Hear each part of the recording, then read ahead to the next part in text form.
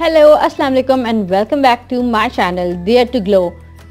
सिर्फ चैनल नहीं है, you have to dare to glow. आपने ग्लो करना है और डेयर इट कि आपने ग्लो करना है। I hope you are getting my words कि मैं क्या कहना चाह रही हूँ। So how are you all? I hope कि बिल्कुल ठीक होंगे, और अगर ठीक नहीं हैं तो अब होने वाले हैं, क्योंकि मैं आपको एक बहुत ही ज़बरदस्त किस्म के मॉइस्चराइज़र के बारे में बताने वाली हूँ। विंटर्स हैं तो स्किन बहुत ड्राई हो जाती है, स्पेशली फेस बहुत ज़्यादा ड्राई हो जाता है। सबसे पहले तो आप अगर सोप यूज़ करते हैं तो प्लीज़ सोप बिल्कुल भी यूज़ मत करें, हैंड वॉश यूज़ करें, फेस वॉश यूज़ करें। ठीक है, हैंड्स के लिए हैंड वॉश, फेस के लिए फेस वॉश, क्योंकि सोप यूज़ करने से स्किन हमारी मज़ीद ड्राई हो जाती है। आई डोंट नो क्यों, लेकिन मुझे तो बिल्कुल सोप सूट नहीं करते, और एक किस्म का अनहाइजेनिक भी है। हर एक बंदे के हाथों में यूज़ हो रहा होता है ना। सो I am really a big know for me for the soaps. अगर आप बहुत ही कोई अच्छे सोप्स लेंगे तो वो महंगे पड़ेंगे आपको, और हाइजीनिकली भी अच्छा नहीं है। तो अगर हैंड वॉश लेंगे वो भी आजकल रीज़नेबली आते हैं, 200-250 में बहुत बड़ी जार्स आती हैं। और फेस वॉशेस मस्ट है, फेस पे साबुन लगाना छोड़ दीजिए सबसे पहले। अच्छा, अब मैं बात करूँगी मॉइस्चराइज़र की। So this is my favourite one. This is from the body shop, vitamin E range का है।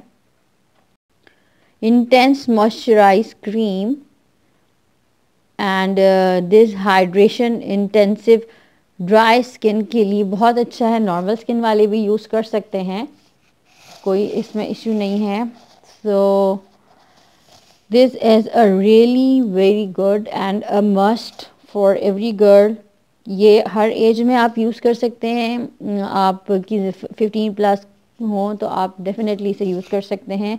ये बहुत लाइट वेट है, इजीली एब्जॉर्ब हो जाता है फेस पर, और ये मॉइस्चराइज़र बहुत ही ज़बरदस्त मॉइस्चराइज करता है फेस को।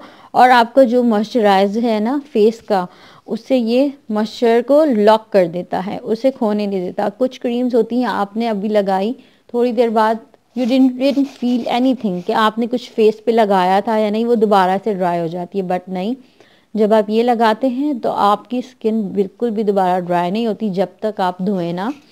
सो ये बहुत ही ज़बरदस्त, पूरा दिन आपका हाइड्रेशन रहती है फेस पर, आपका फेस बहुत फ्रेश रहता है, आपका जो फेस है वो सिल्की सॉफ्ट होता है और मोर रेडिएंट हो जाता है, मोर ग्लोई हो जाता है इसके यूज़ करने से।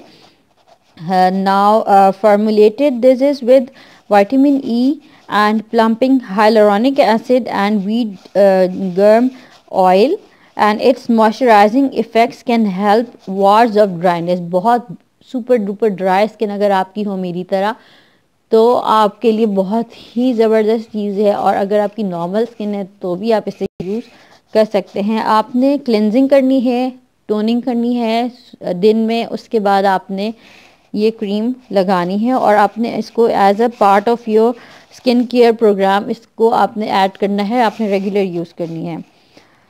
सो या this is really a must try.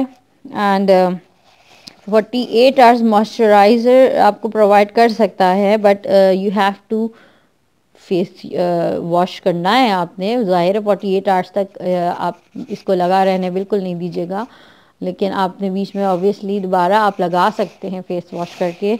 आप दिन में 2-3 बार भी अगर आप फेस वॉश कर रहे हैं तो आप इसे यूज़ करें दोबारा भी। ये देखिए, इसकी कंसिस्टेंसी भी बहुत क्रीमी सी है। I will take it a bit for my hand, it's enough. ये देखिए, क्रीमी सा टेक्सचर है, बहुत सुपर डुपर हाइड्रेटेड है, स्किन को बहुत स्मूथ कर देता है, बहुत सॉफ्ट कर देता है। और इसके रेगुलर यूज़ से definitely I am using it regularly, ये हाफ़ हो गई है ऑलमोस्ट। तो मेरी जो स्किन है वो विंटर्स में आप जब देखें आपकी स्किन बहुत ज़्यादा ड्राई होने के साथ साथ डार्क हो जाती है। आप ये यूज़ करेंगे ना तो आपकी स्किन एक तो ड्राई नहीं रहेगी, मॉइस्चराइज रहेगी, और इसके अलावा आपकी स्किन फेयर हो जाती है, फेयरनेस की तरफ आती है। ऐसे भी नहीं कि गोरा चिट्टा चेहरा हो जाता है, लेकिन हाँ डार्क नहीं होता और ग्लो होता है, रेडिएंट आता है आपकी स्किन पे। तो डेफिनेटली मैजिक तो नहीं करेगा, रेगुलर यूज़ करेंगे तो ही काम करेगा। सो अगर आप कोई अच्छा मॉइस्चराइज़र फेस के लिए ढूंढ रहे हैं तो थोड़ा सा इन्वेस्ट कर लें। विटामिन ई की रेंज का मॉइस्चराइज़र आप लीजिए, विंटर्स के लिए सुपर डुपर बेस्ट है आपके फेस के लिए। If you love your face and you hate dryness, go for it, girls, and I'm sure you are definitely gonna love this. And yeah, so that's what the baby and favorite product of today was. So give it a try and definitely tell me if you like it or not in comment section. I'll be waiting for your comments, and until next video, इजाज़त दीजिए and take a good care of yourself. And you know what you have to do. I don't want to repeat it again and again, so फिर भी मैं repeat कर देती हूँ एक बार। आपने सब्सक्राइब करना है मेरे चैनल को, शेयर करना है जितने लोगों को आप जानते हैं, एंड लाइक करना है, थम्स अप देना है मेरे वीडियो को। So until next video, take a good care of your self and bye bye, अल्लाह हाफिज़।